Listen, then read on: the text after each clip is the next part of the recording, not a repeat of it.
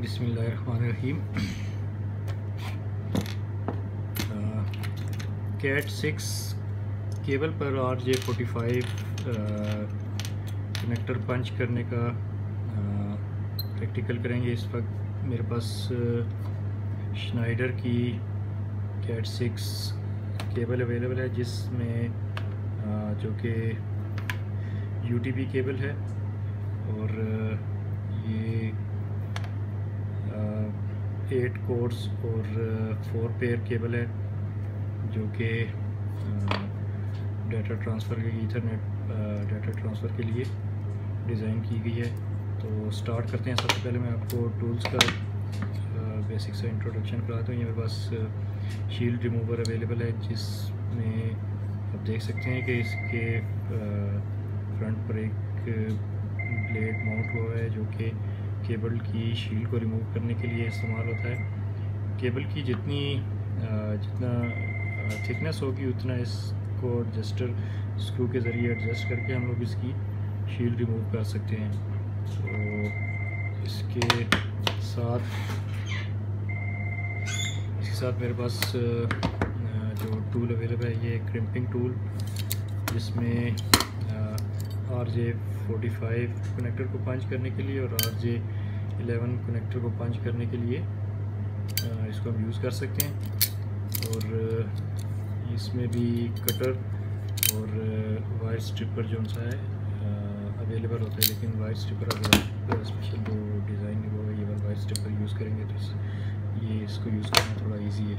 इसके अलावा हमें कटर चाहिए होगा और नोज़ प्लास अगर आपके पास हो तो भी बेस्ट है, जिसमें आपके पास ये साइड कटर और केबल को अनशील्ड करने के बाद खींचने के लिए जो या उसकी शील्ड रिमूव करने के लिए इसको यूज़ कर सकते हैं। तो मैं स्टार्ट करता हूँ। सबसे पहले मैं इसको केबल को अनशील्ड करूँगा।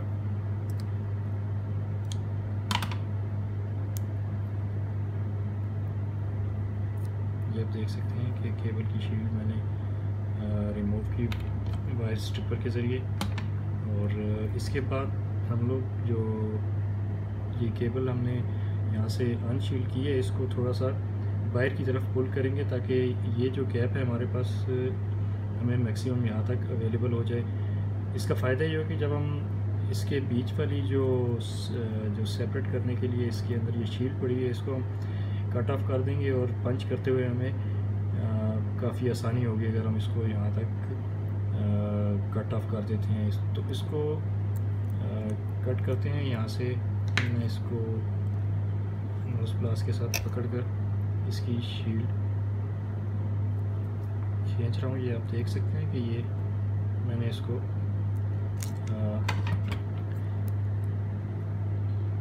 शील्ड इसकी बैक साइड की तरफ थोड़ी सी खींच ली है, और अब इसमें से मैं ये जो सेपरेटर है या इस जो शील्ड है इंटरनल, ये इसको मैं कटर के ज़रिए कट ऑफ कर रहा हूँ। इसको कट करते हुए अपने केबलों का ख्याल रखते हैं कि इसको काटते हुए केबल कोई डैमेज ना हो। तो अब हम देखते हैं कि हमारे पास इसमें 4 पेयर हैं, जो कि एक नेटवर्क केबल में एक स्टैंडर्ड है, जिसमें orange white, green white, blue white और ब्राउन वाइट है। इन केबल को आप इसमें देख सकते हैं कि ये ट्विस्ट हुई हैं। इनको ट्विस्ट करने का पर्पज़ ये है कि जिसमें डाटा ट्रांसफ़र होते हुए अगर मैग्नेटिक फ्लक्स जनरेट होता है, तो इस ट्विस्ट की वजह से वो फ्लक्स एक दूसरे को कट ऑफ करता है, और जो इसमें नॉइज़ या कह सकते हैं डिस्टॉर्शन वगैरह है वो नहीं जनरेट होती। तो स्टार्ट करते हैं। सबसे पहले हम इन केबलों को अनट्विस्ट करेंगे। ये आप देख सकते हैं कि मैंने पहला पेयर अनट्विस्ट कर दिया, इसके बाद मैं सेकंड पेयर अनट्विस्ट करूँगा। हमारे पास जो कम्बिनेशन है A और B, 2 तरह के कम्बिनेशन होते हैं, और हम यूजुअली कम्बिनेशन B जो है स्कीम B जिसको आप कह सकते हैं, उसको हम फॉलो करते हैं। तो केबलों को अनट्विस्ट करेंगे और अनट्विस्ट करने के बाद हम इसको पंच कर लेंगे। ये आप देख सकते हैं मैंने चारों पेयर 1 बाय 1 अनट्विस्ट कर दिए हुए हैं। और अब हम इसका जो स्कीम बी का कलर स्टैंडर्ड है जो कनेक्टर बनाते हुए उसको फॉलो करेंगे। ऑरेंज वाइट ऑरेंज और उसके बाद ग्रीन वाइट। इसके बाद हमारे पास 4th नंबर पे ब्लू और 5th पे ब्लू वाइट और 6th नंबर पे ग्रीन केबल और 7th पे ब्राउन वाइट और 8th पे हमारे पास ब्राउन केबल होगी। अब हम इन केबलों को स्ट्रेट कर लेंगे। जितना ये स्ट्रेट होंगे उनको मैनेज करना कनेक्टर में उतना ही ईजी होगा। शील्ड चूँकि मैंने इसकी खींच के पीछे की तरफ फोर्सफुली खींची हुई थी, अब मैं इसको वापस ऊपर की तरफ लेके आऊँगा और आप देखेंगे कि ये शील्ड ऊपर इस पे केबलों पे आराम से यहाँ तक आ गई। और इसका फ़ायदा ये है कि जब मैं इस कनेक्टर को पंच करूँगा तो कनेक्टर यहाँ से इस शील्ड को होल्ड कर लेगा और जो कनेक्टर हमारा बनेगा वो फाइन किस्म का अच्छी पंचिंग हमें मिलेगी जो कि केबल की होनी चाहिए। अब आप देख सकते हैं कि मैं इसको कटर के ज़रिए इसके जो एजेस हैं वो उनको काट रहा हूँ। हमने ट्रिमिंग कर दी इनकी केबल की और ये बिल्कुल स्ट्रेट है, देख सकते हैं। और कनेक्टर अब इसमें मैं लगाऊंगा। कनेक्टर को आप इस तरह होल्ड करते हुए आराम से केबलें इसमें इंसर्ट करें और ये आप देख सकते हैं कि जो शील्ड हमने इसकी काट कर पीछे की तरफ खींची थी और उसको वापस दोबारा रिवर्स चलाया था, ये आप देख सकते हैं कि ये इसमें यहाँ तक आ चुकी है। और केबल को पंच करने से पहले एक दफ़ा आप जो है ना वो यहाँ पे इस एंड से इसको देख लें, तसल्ली कर लें ताकि ये जो केबल्स हैं ये आपके इनके जो एंड है वो यहाँ पे आपको नज़र आने चाहिए। और कलर स्कीम एक दफ़ा दोबारा वेरीफाई कर लेते हैं। Orange green white blue white green brown white और ब्राउन। और ये यहाँ पे हमें एंड तक केबलें इसकी नज़र आ रही हैं कि वो यहाँ तक पहुँच चुकी हैं। इसको पंच करेंगे। पंचिंग टूल में कनेक्टर को पूरा इंसर्ट करें, यहाँ पे आपको ये नज़र आना चाहिए एंड तक। और इसके बाद इसको पंच कर लें। ये आप देख सकते हैं कि ये कनेक्टर अभी पंच हो चुका है। तो सेम प्रोसेस करते हुए मैं इस केबल का दूसरा एंड भी पंच करूँगा। तो इसको आप देख सकते हैं कि ये शील्ड इसमें जिस पॉइंट तक आनी चाहिए वहाँ तक पहुँची हुई है और केबलें भी यहाँ पे हमें विजिबल हैं कि जो लास्ट एज हैं वो नज़र आ रहे हैं और केबल पंच हो चुकी है। इसका दूसरा एंड भी मैं सेम प्रोसेस करते हुए उसको पंच करूँगा। शील्ड रिमूवर केबल की जो थिकनेस के उसके हिसाब से मैंने एडजस्ट किया हुआ है और ये रिमूव की मैंने शील्ड। और इसके बाद इसको मैं नोज प्लास से होल्ड करूँगा और सेम प्रोसेस करते हुए इसको थोड़ा बाहर की तरफ खींच लेता हूँ।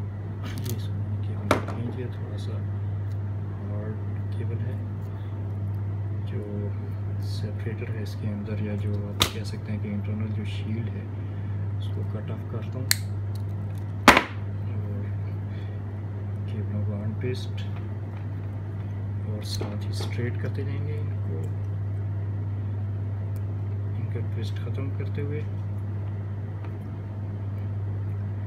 कलर कम्बिनेशन आप जो है अपने पास पेपर पे नोट कर लें। अगर आप कनेक्टर बनाना सीख रहे हैं तो अगर आपके पास लिखा हुआ होगा तो हर बार उसको अपने जो लिखा हुआ कम्बिनेशन उसको पढ़ के उसको फॉलो करते हुए कनेक्टर बनाएं ताकि आपकी जो गलती का चांस है वो कम से कम हो। ये आप देख सकते हैं कि चारों पेयर मैंने 1 बाय 1 अनट्विस्ट कर दिए और स्टार्ट करते हैं। ये भी कॉम्बिनेशन बी स्कीम का orange white orange, green white और ब्लू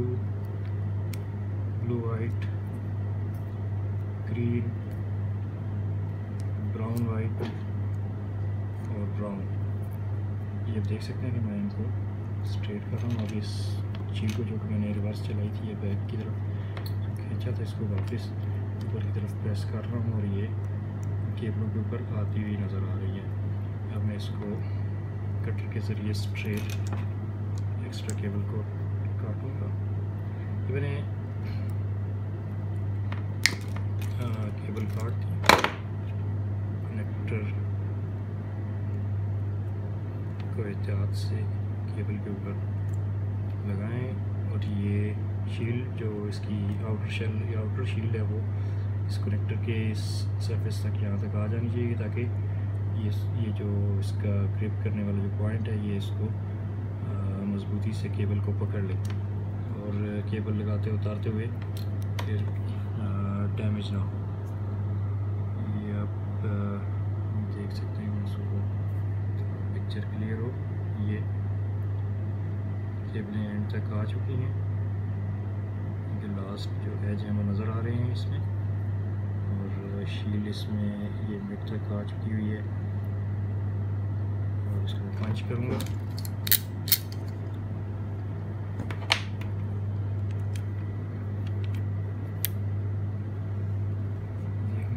केबल जो है यहाँ पे कनेक्टर को एंड तक लेके आना है, पूरा इंसर्ट करें इसमें, और ये आप देख सकते हैं कि ये केबल इसमें पंच होते हुए नज़र आ रही है।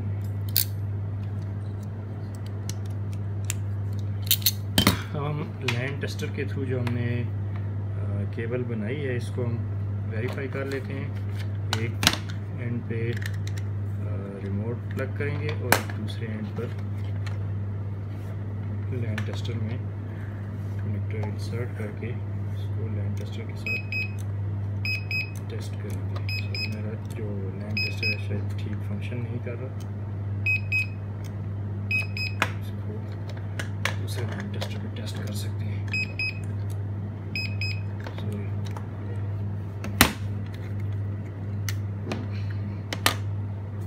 लैंड टेस्टर दूसरा ट्राई करते हैं।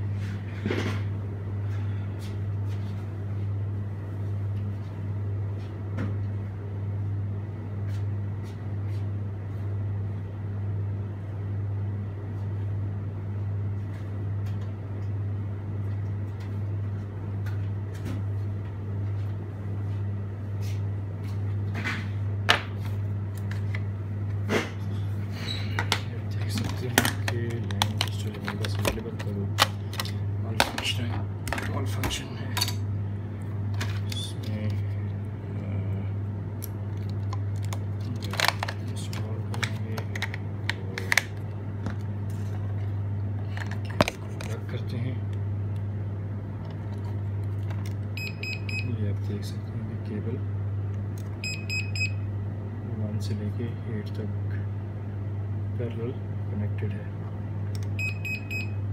1 2 3 4 5 6 7 8 और ये सारे कोर्स आपस में पैरेलल कनेक्टेड है। ये आप देख सकते हैं ये पैरेलल। अगर आपकी केबल क्रॉस होगी तो यहाँ पे ये नॉन पैरेलल का आपको इंडिकेशन लैंड टेस्टर देगा।